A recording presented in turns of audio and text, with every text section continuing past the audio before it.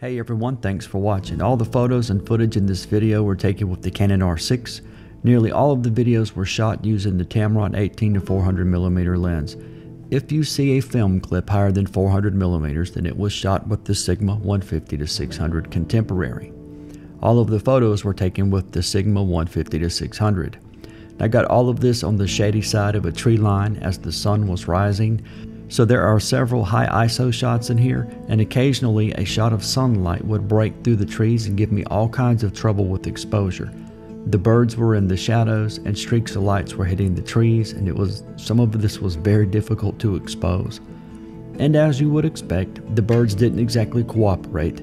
There's a video and some images of a belted kingfisher with a big fish in his mouth, and he flew all the way across the lake to a tree very close to me, but he stopped on the other side of an overhanging branch, and I did my best to shoot through it to get the kingfisher, but I was afraid that if I moved, it would fly away. And there are also a few shots of a great blue heron that was very far away, and he was fishing in one of the last few bits of shade on that part of the lake. So the noise and the blur that you'll see in those shots are me trying to salvage what I was able to get.